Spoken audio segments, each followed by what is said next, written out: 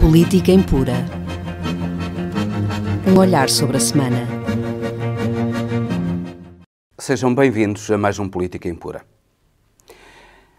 Esta semana ocorreu algo de extremamente grave para a paz mundial e que o secretário-geral das Nações Unidas, António Guterres, não deixou de assinalar como algo que não poderia acontecer e que deveria ser combatido, investigado e combatido para que os responsáveis fossem descobertos, mas, sobretudo, para que tal não voltasse a acontecer, porque se está perante um conflito numa das regiões mais delicadas do mundo, que é o Golfo Pérsico. Através do Golfo Pérsico sai grande parte do petróleo que abastece o mundo. Aquilo que aconteceu foi que duas minas arrebentaram contra dois petroleiros, um japonês e outro norueguês, e os Estados Unidos atribuíram logo a culpa desse acontecimento ao Irão.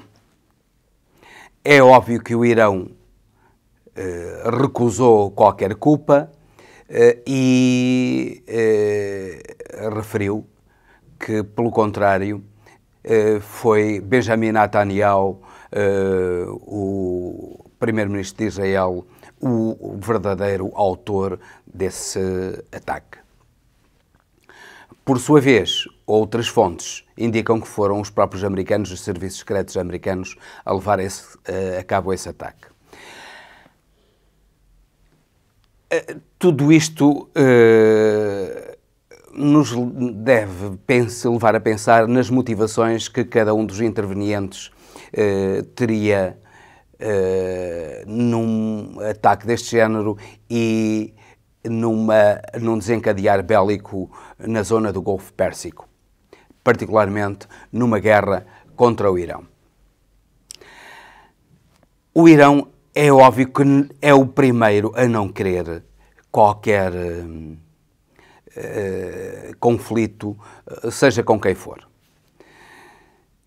O Irão tem problemas já demasiados com o boicote dos Estados Unidos à sua economia e particularmente à venda de petróleo iraniano, e aquilo que o Irão pretende é um bom relacionamento, particularmente com os países da União Europeia, grandes importadores de petróleo. É certo que dentro do Irão há duas correntes, uma corrente do presidente Rouhani, corrente moderada, e uma outra dos guardas da Revolução e, de certo modo, do líder espiritual do Irão, Ali Khamenei, que são mais radicais e que não desenhariam qualquer confrontação. No entanto, aquilo que sucedeu, e no momento e contra quem sucedeu, deixa pensar que o Irão, incluindo a ala radical dentro do regime iraniano, não teriam qualquer responsabilidade neste atentado.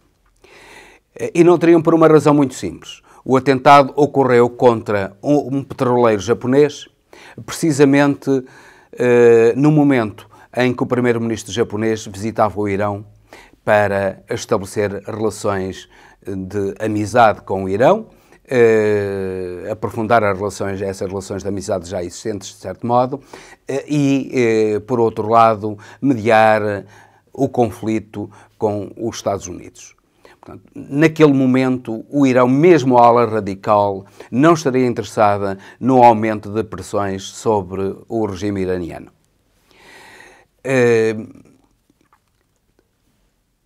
Duvidamos que os Estados Unidos, eles próprios, se metessem através dos seus serviços secretos nessa aventura. Pese embora a loucura de Trump, provavelmente os serviços secretos teriam mais contenção do que Trump. Resta-nos Netanyahu que se tem mostrado como um político aventureiro, agressivo e que pretende a todo custo a desestabilização daquela região e uma guerra contra o Irão, a fim de eventualmente neutralizar o Irão como seu grande adversário, que é o grande adversário que neste momento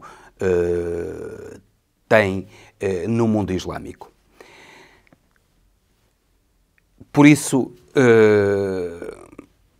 Netanyahu, em nosso entender, é certamente o responsável por este ataque aos dois petroleiros, um japonês e outro norueguês.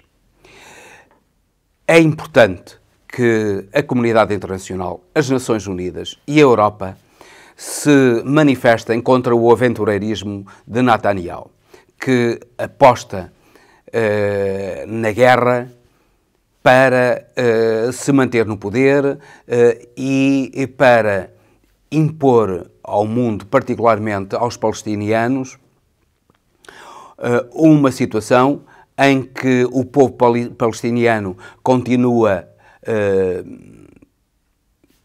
sem ter direito a uma pátria, continua submetido a um regime tirânico por parte de Israel, a um regime militarista que não deixa qualquer liberdade, nomeadamente as liberdades económicas essenciais que, nomeadamente, na faixa de Gaza foram completamente destruídas e estão a ser impedidas por parte de Israel, que não permitem nem uma fábrica de confecções, nada, não permitem qualquer indústria, nem o aportar de navios à faixa de Gaza.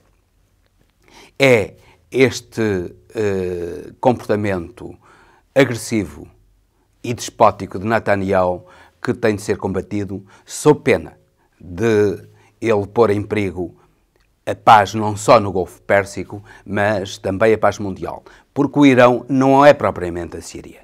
O Irão é um grande país, é um país com algum poder económico e, sobretudo, é um país que está demasiado próximo da Rússia e da China para que a Rússia e a China consintam que Netanyahu e Trump e o seu aliado a Arábia Saudita ponham os pés no Irão e passem a dominar aquele grande país.